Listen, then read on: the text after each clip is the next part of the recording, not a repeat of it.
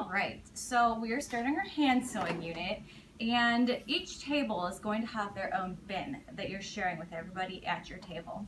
It will be equipped with a minion with pins in it and your hand sewing needles. Do not lose these hand sewing needles because it's the only ones we have.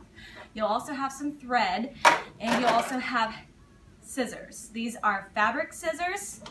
These right here that are not in your bin are paper scissors. There is a big difference between the two. Today you are going to be given a hand sewing pattern.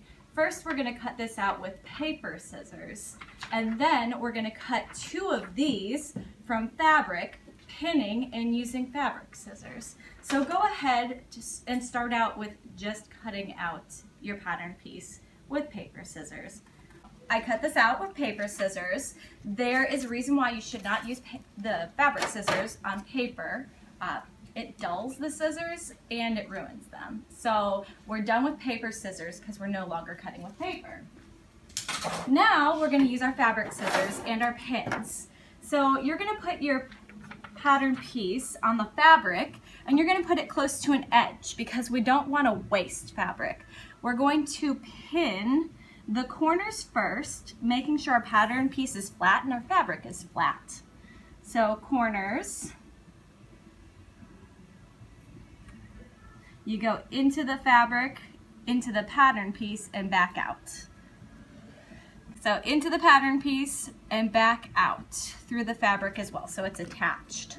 So now you pin every 3 fingers all the way around. So we'll need 1 pin here and here, and we'll need 2 pins on each side.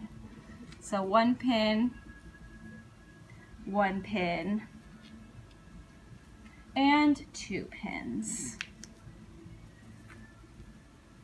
Remember, you're sharing your minion with your group mates, and you don't use the hand sewing needles as pins. We only use those to sew.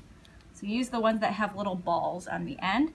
And the way you pin on the sides is you pretend like this is a street, and these are your street lights. So the balls are the light, so your street lights need to stand up. So you can see that the point is always facing the cutting line. All right, so now we're going to cut with our scissors.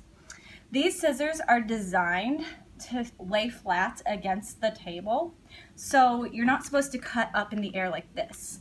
You take your fabric, you lay it flat against the table, and you cut with your fabric on the table. I like to cut on the left-hand side because it makes it easy for me to grab onto the fabric with my left hand. So fabric on the left, pattern piece on the right. And you want to try to cut as perfectly as you possibly can. Now, it doesn't matter 100% while you're hand sewing a sample, but if you're making a project, if you don't cut accurately, your project doesn't work. All right, we have 1 pattern piece cut out. So you're going to do this 2 times. You'll have 2 of them. Okay, so when you're finished, you're going to take your fabric scissors, you're going to put them back in the bin because we're going to use them for the next few days. You're going to take your 2 pieces of fabric that you've cut out, and you're going to put them together.